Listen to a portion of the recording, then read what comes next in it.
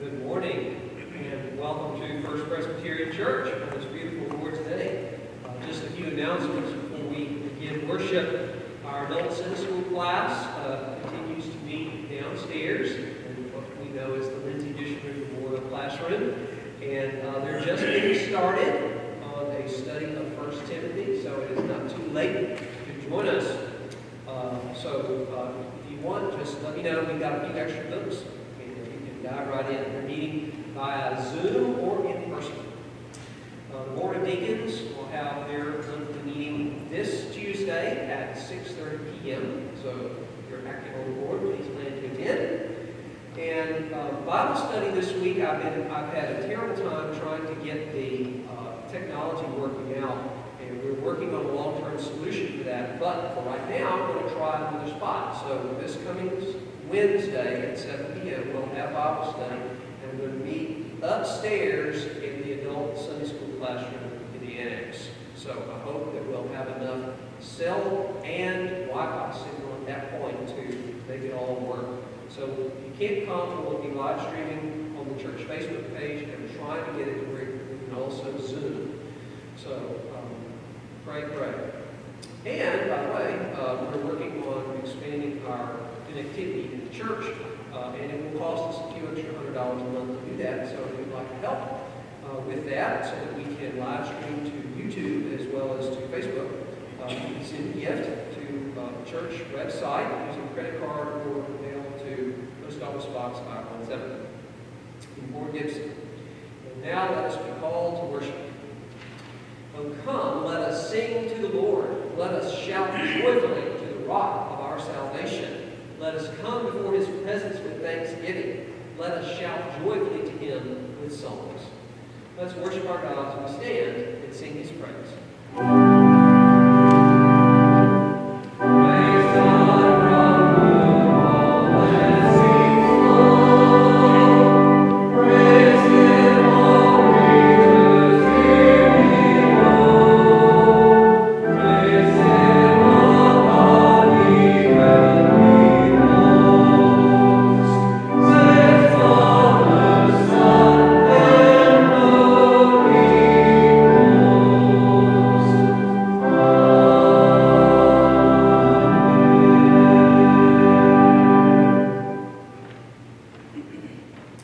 Let us pray.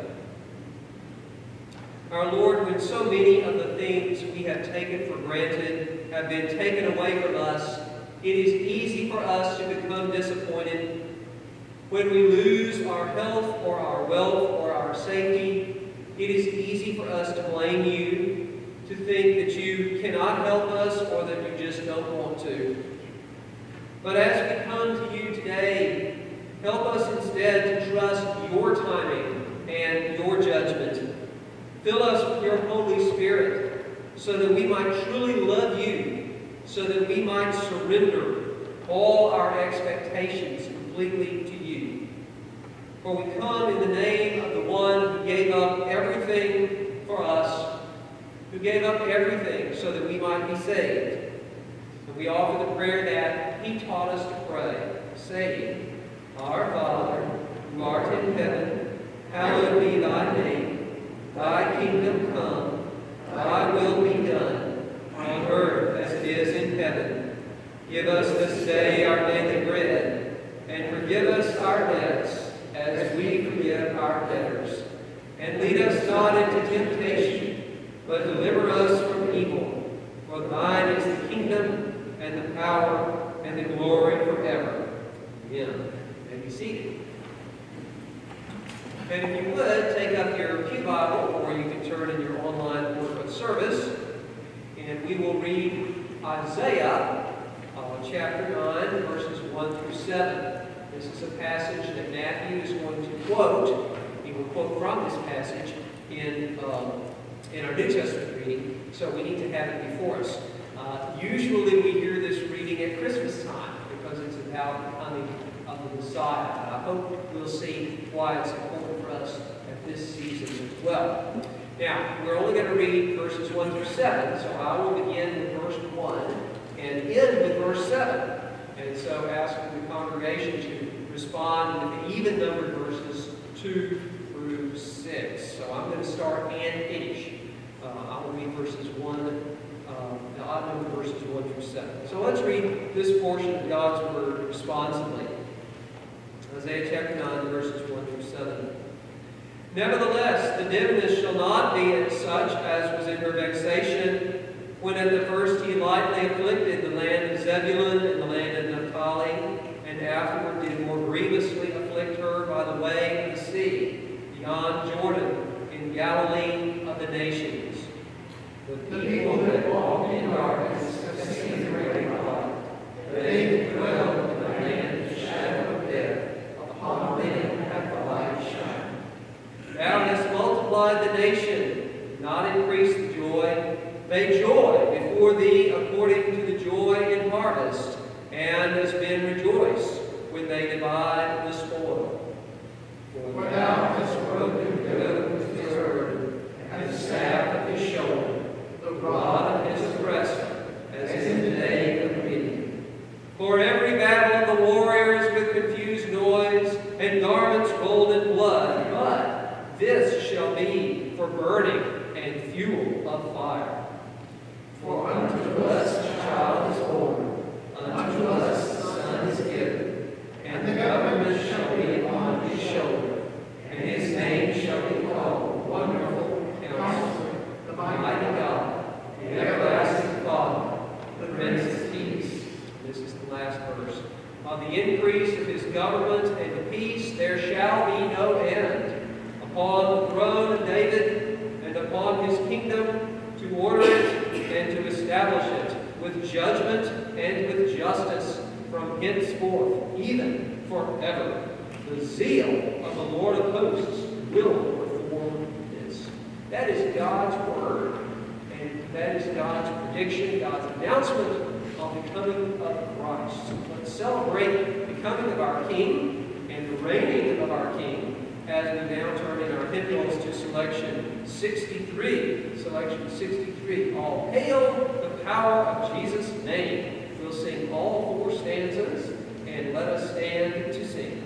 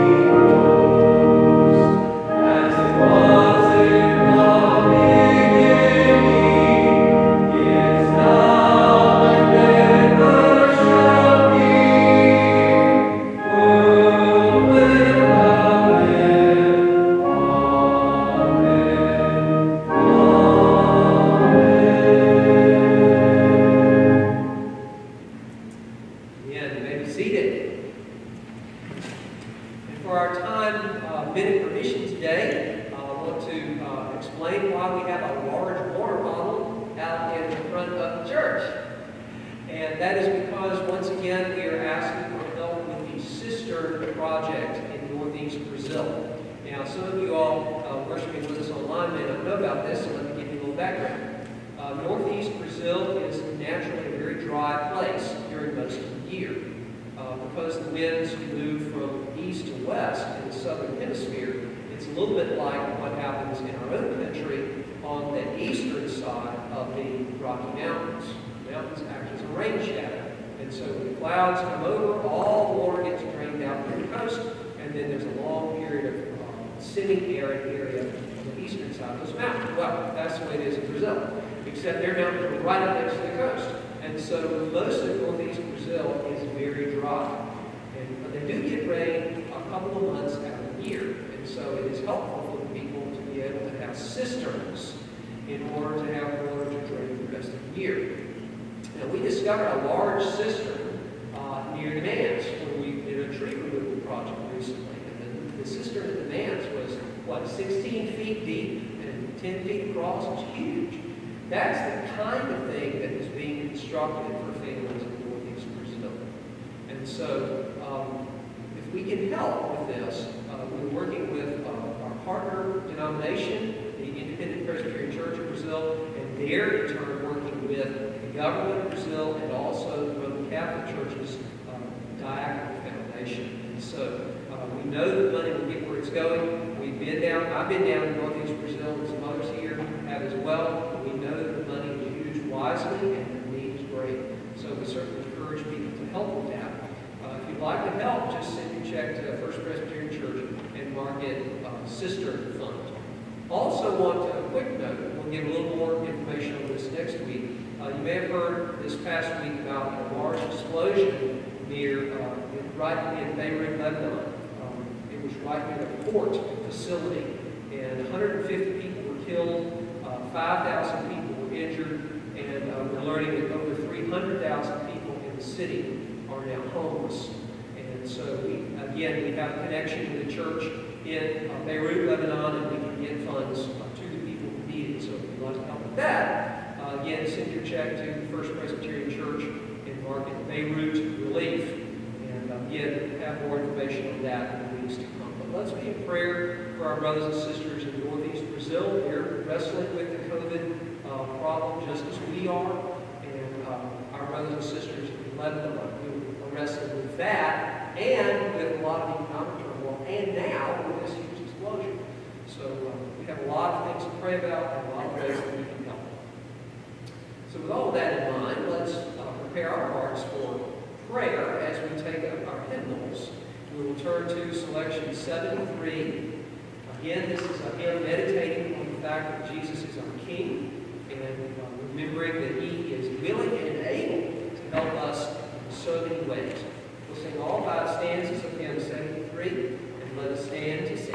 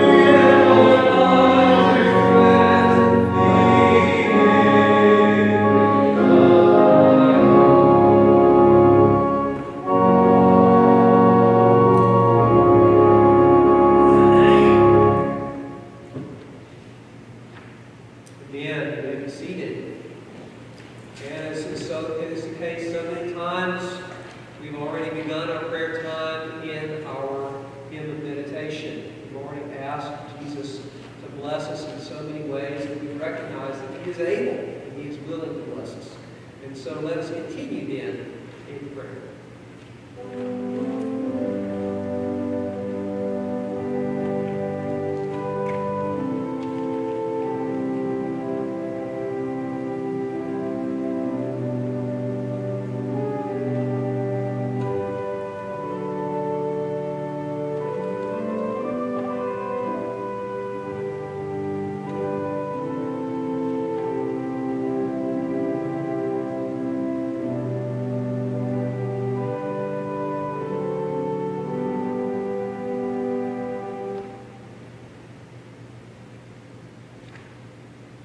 Lord Jesus, we have confessed that your wondrous mercies are untold through each returning day, and that your love exceeds 1,000-fold whatever we can say.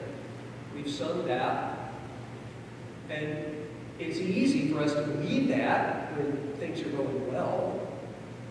It's easy for us to confess your mercy and to proclaim your grace and your goodness when things are going the way we think they should. But then the earth quakes,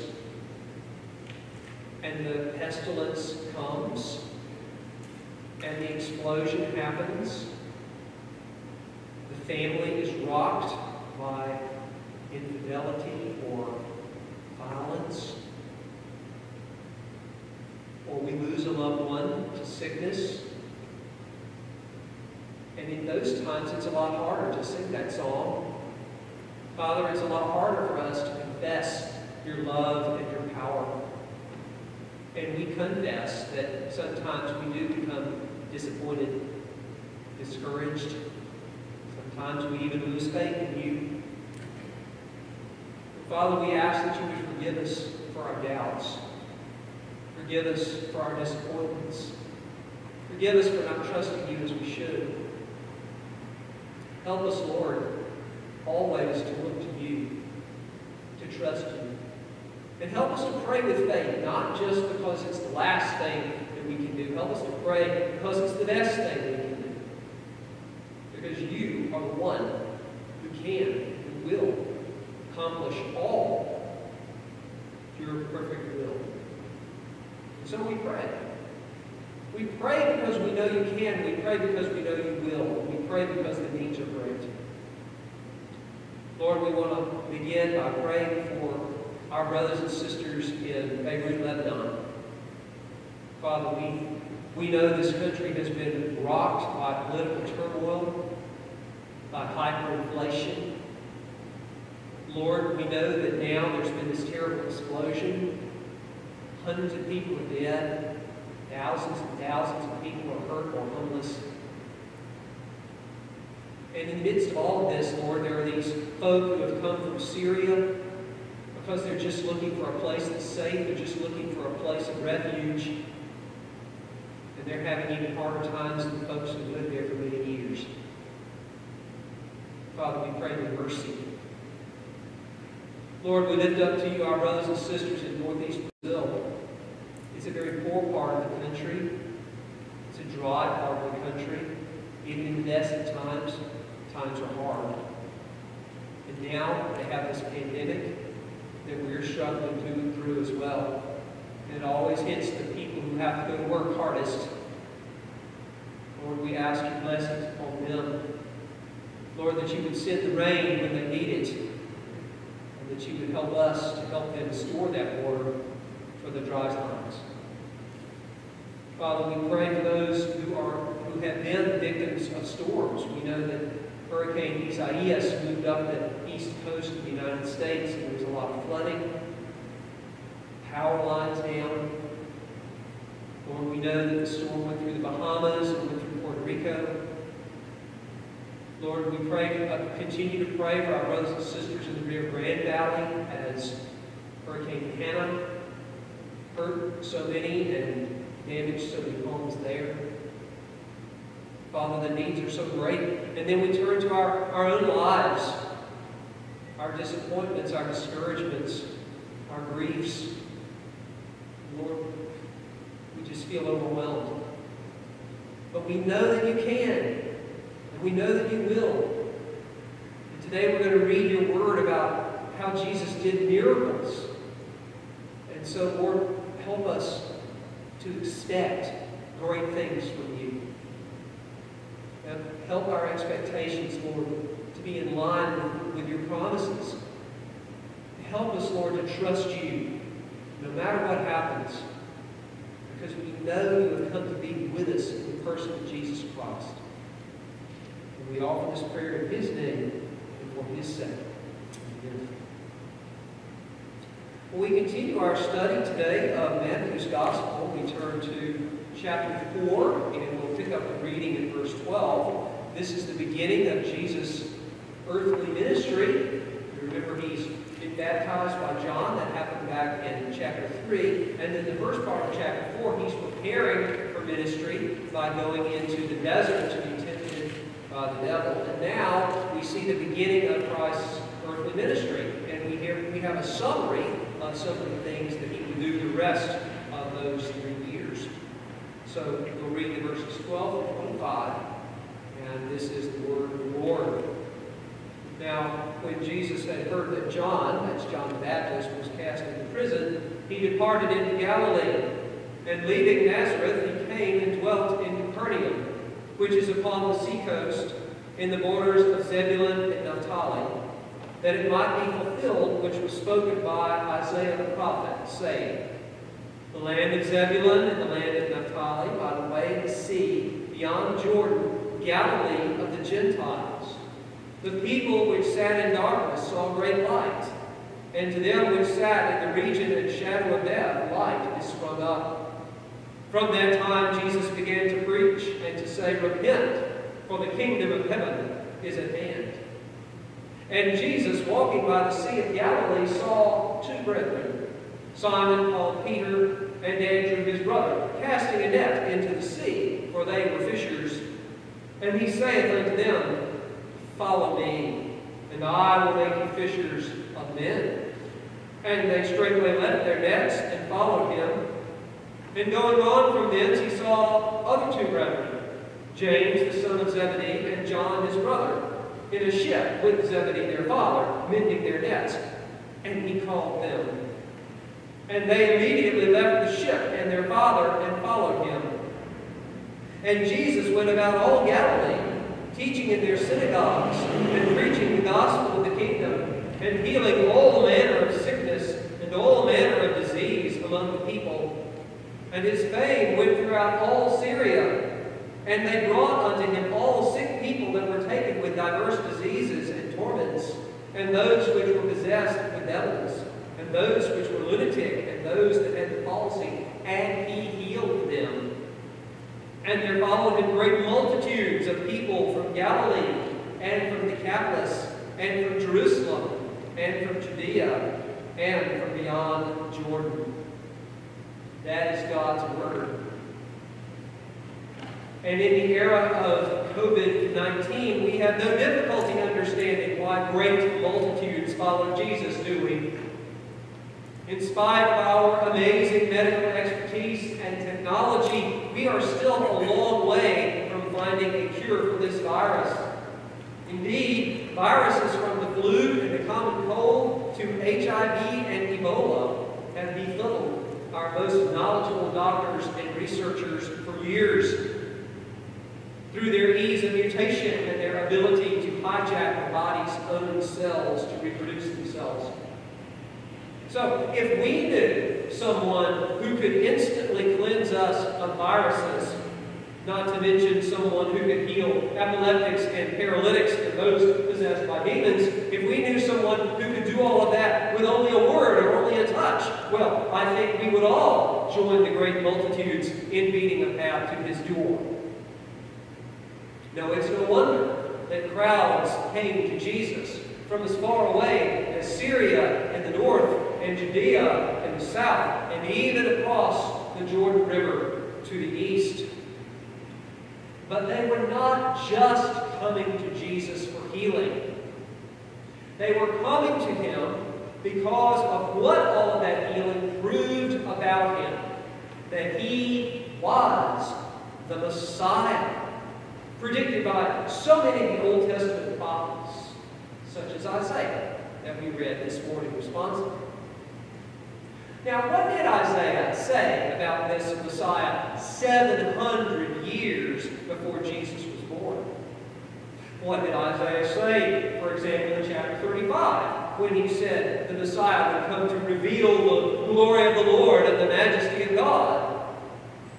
Isaiah said this, "Then the eyes of the blind will be opened, and the ears of the deaf unstopped. Then shall the lame man leap like a deer, and the tongue of the dumb will shout for joy." That's exactly what Jesus did, isn't it, throughout his healing ministry?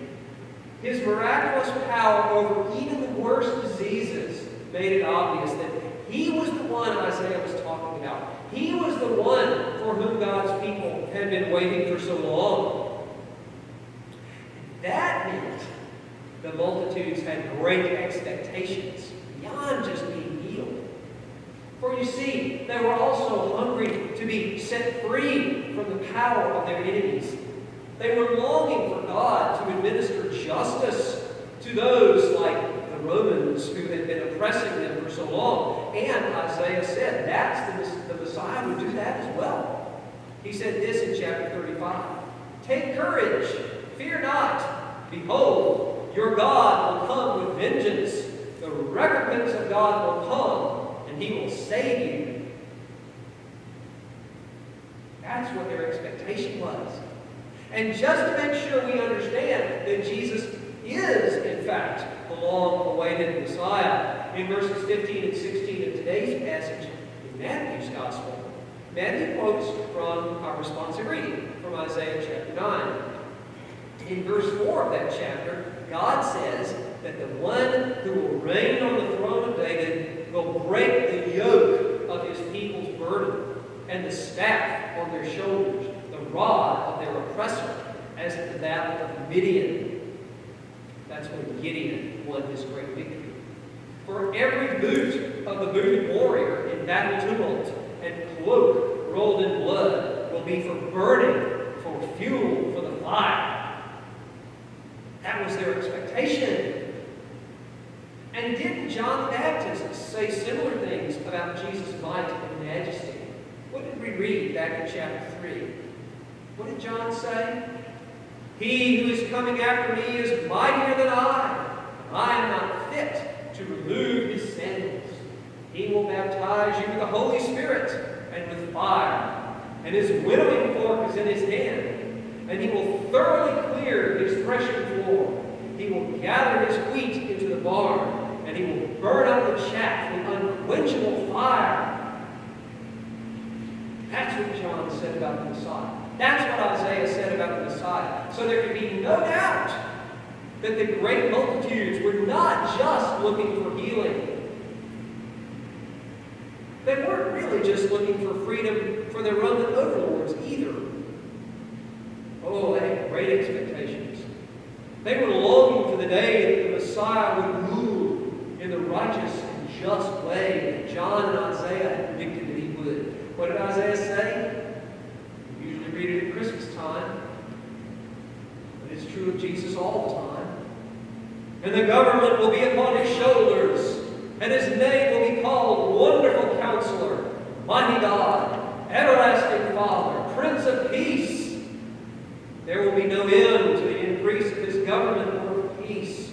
On the throne of David and over his kingdom to establish it and to uphold it with justice and righteousness from then on and forevermore. The zeal of the Lord of hosts will accomplish this."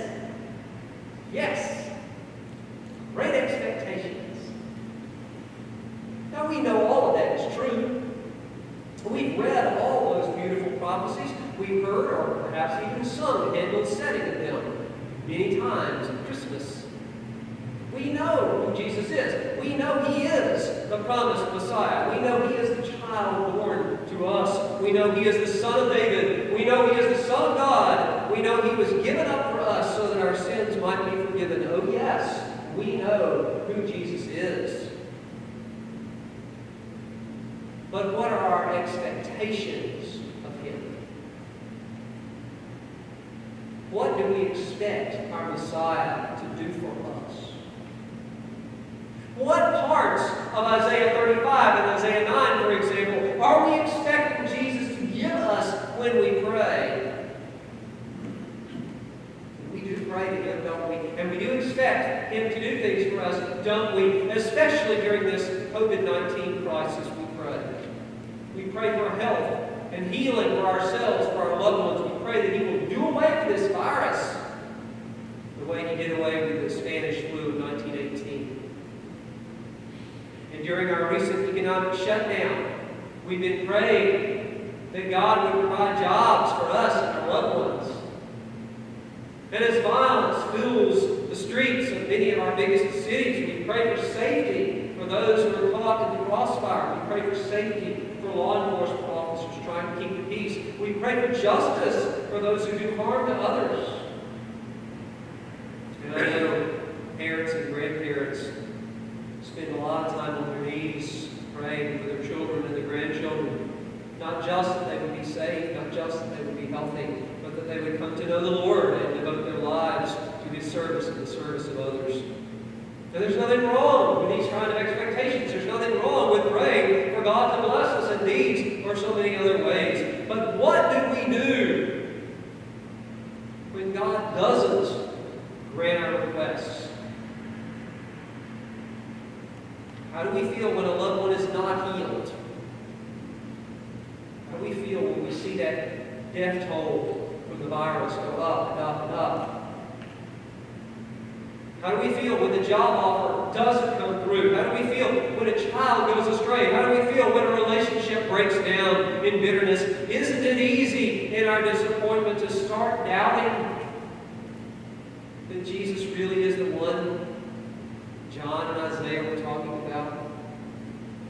When we lose the peace or the prosperity or the safety or the justice we crave, isn't it all too easy to doubt the promises that God has made to us? And perhaps we hedge our bets and we lower our expectations and we say, well, maybe I won't ask for that anymore.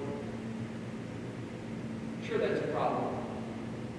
Disappointment is a problem, but it isn't just a problem for us modern Christians. No, from the very beginning, Jesus was sending two seemingly contradictory messages. On the one hand, Jesus is making it obvious that He possessed endless power and authority, but on the other hand, He was making it equally clear that it was not His plan to make all the worldly circumstances of our lives perfect. In other words, He came to this world to bless us, yes, but not completely, not right now. And even for the people who saw Him face to face during His first coming, many of His blessings were reserved for His second coming. And no, He didn't just hold out on those whose faith was somehow lacking. That's what you may have heard from the peddlers of the false health and wealth gospel. They say that all you have to do is speak a word of faith. Name a blessing and claim it from God, and God will give it to you, if your faith is great enough. And of course, what better way could there be to demonstrate the strength of your faith than to send in a sacrificial donation to pay for all that perfectly coiffed hair and capped teeth and private jets? You just have to have enough faith. But John the Baptist obviously had enough faith. He obviously believed in Jesus. In Matthew chapter 3, John confessed that Jesus was, in fact, the one. What did he say? He will be greater than I. What did he say? He will baptize you with the Holy Spirit. And after John baptized Jesus, over his strenuous objections, there was that voice from heaven. This is my beloved Son, in whom I am well pleased. John knew who Jesus was. John believed. And yet, John was put in prison. Precisely because he had been so faithful to the truth. Precisely because he would not sugarcoat the need, even for the most powerful people, to repent and turn to God. Oh yes, John trusted Jesus. Oh yes,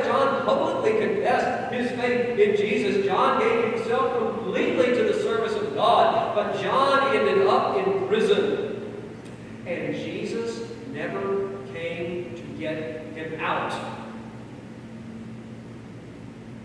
John died at the hands of a capricious, wicked ruler, and the Son of David, the Prince of Peace, did not put a stop to that terrible injustice.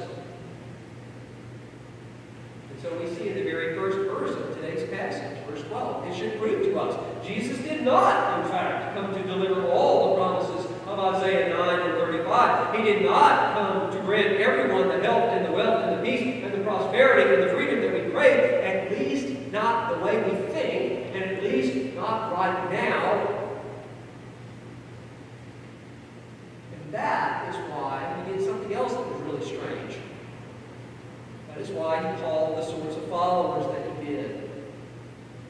For you see, if the health and wealth preachers were right, if Jesus really had done what the great multitude expected him to do, if he had come to set up a worldly kingdom on this earth and to dispense all sorts of worldly blessings to us, well, he would not have done it this way.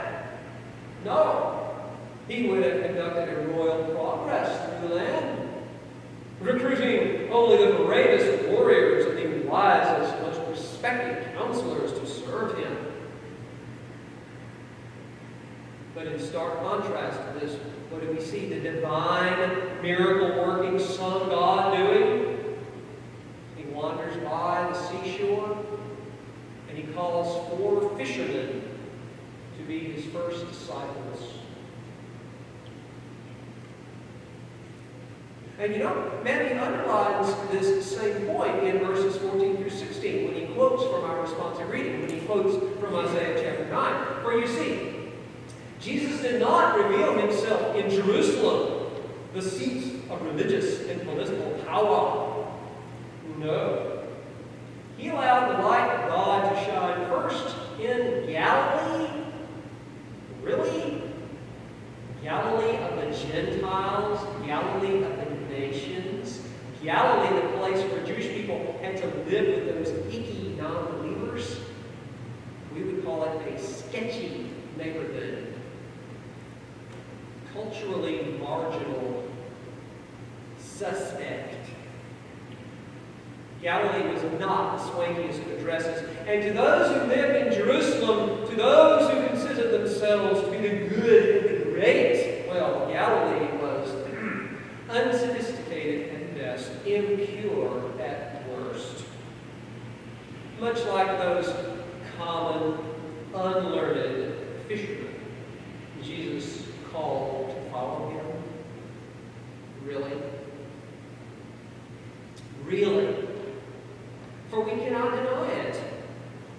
This passage proves it. So much of Jesus' life proves it. He did not come to promise his followers social standing or respect in the eyes of the good and the great, in the eyes of the powerful and the influential.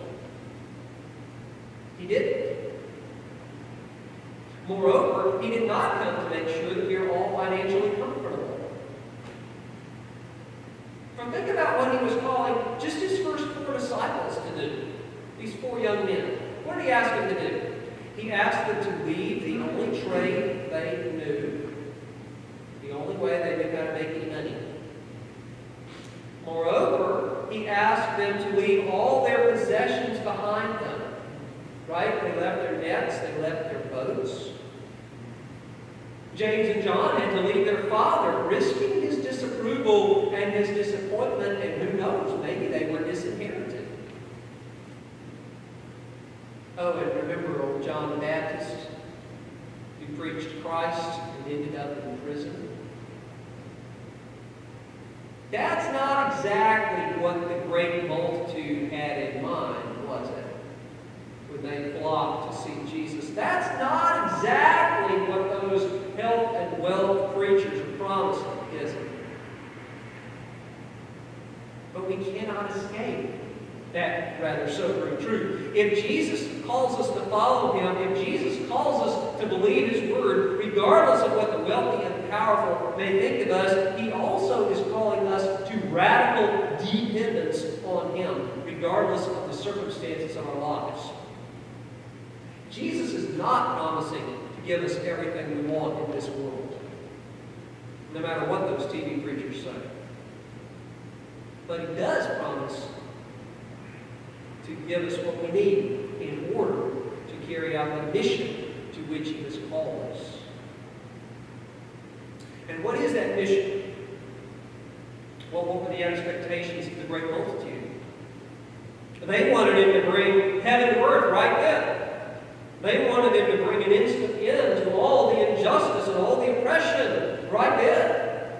In much the same way as so many of those impatient, angry, frustrated young people marching in our streets want. But again, it's obviously not what Jesus had in mind. The health and wealth preachers, well, they think it's all about riches. It's all about gaining riches and happiness while they line their pockets with our gifts. But no. As we see in this passage, worldly wealth certainly wasn't high on Jesus' agenda either. Instead, He called Peter, Andrew, James, and John, these very common working guys. He said, quit fishing for fish and start fishing for men. In other words, He asked them to give up their focus on material blessings and to seek instead to draw others to Christ, to seek to help others to see Jesus for who He really is. And I think Isaiah hints at that same point in chapter 9.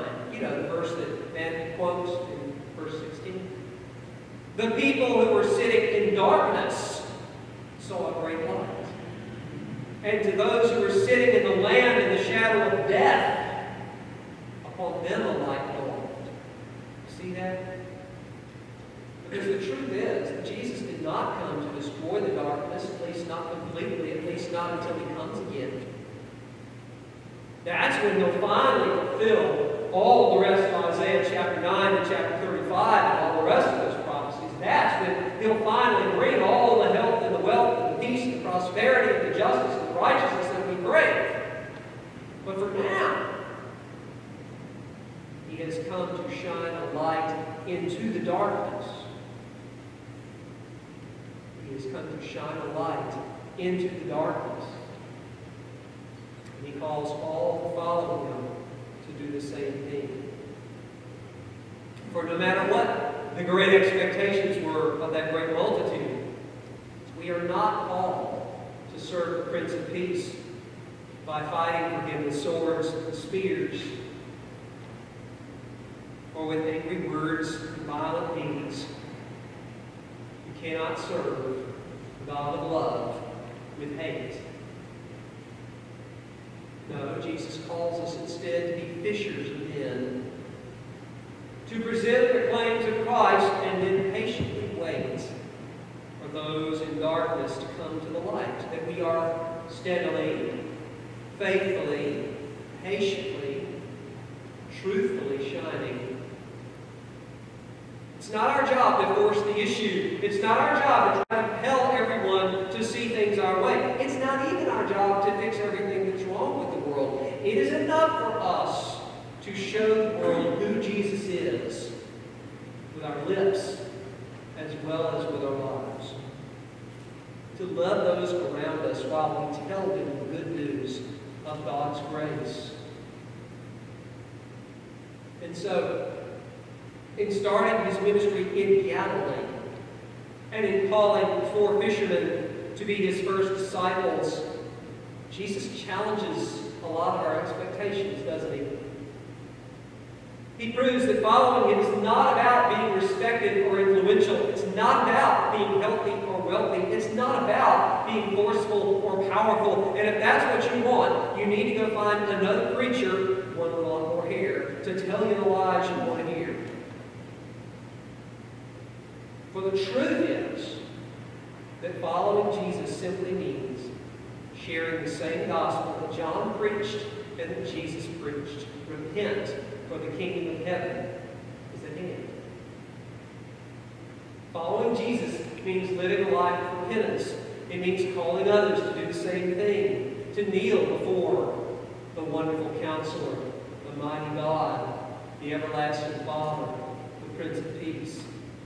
Because no matter how dark, no matter how chaotic this world may seem, the truth is that Jesus already reigns on the throne of David and over his kingdom. We are simply called to shine the light of that truth, to shine the light of his love into the confusion and the hatred all around us, to announce the free gift of his gracious pardon, even to self-centered sinners like us, even if they're not particularly interested, at least not at first. That's who Jesus is. Regardless of our great expectations, that's what Jesus is calling us to do. Will we follow him? Let us pray. Lord, we thank you for revealing yourself to us in Jesus Christ. Thank you for calling us to follow him. Lord, we confess that following Jesus isn't always what we want it to be. But help us to be faithful. Lord, instead of trying to figure it all out for ourselves, instead of trying to make conditions on our allegiance, help us simply to acknowledge that Jesus is the mighty God, the everlasting Father, the Son of David, the King of Kings, and the Prince of Peace. Help us to live as his followers, showing others the light. For we pray this in his name, for his sake. Amen. Our closing hymn is number 440. You can also find the words in your order of service, online order of service. This is a hymn of Fanny Crosby's, and she certainly, her life didn't turn out the way she thought it would at first. Fanny Crosby went blind, and yet she spent most of her life, even after losing her sight, she spent most of her life writing poems and hymns of praise to the God whom she trusted so much and loved so much. So let's challenge one another to follow the Lord Jesus as we take up our hymnals and turn to 440, All the Way My Savior Leads Me. We'll sing all 3 stanzas. Let us stand to sing. Thank you.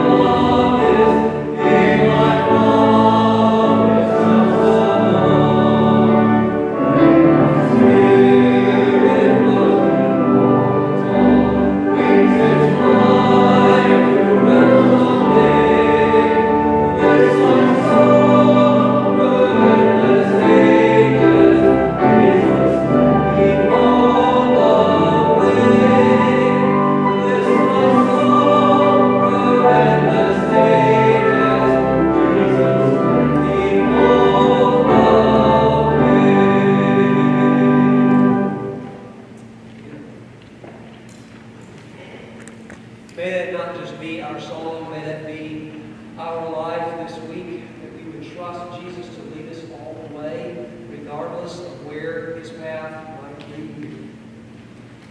And now unto Him who is able to keep you from falling and to present you faultless before the presence of His glory with exceeding joy.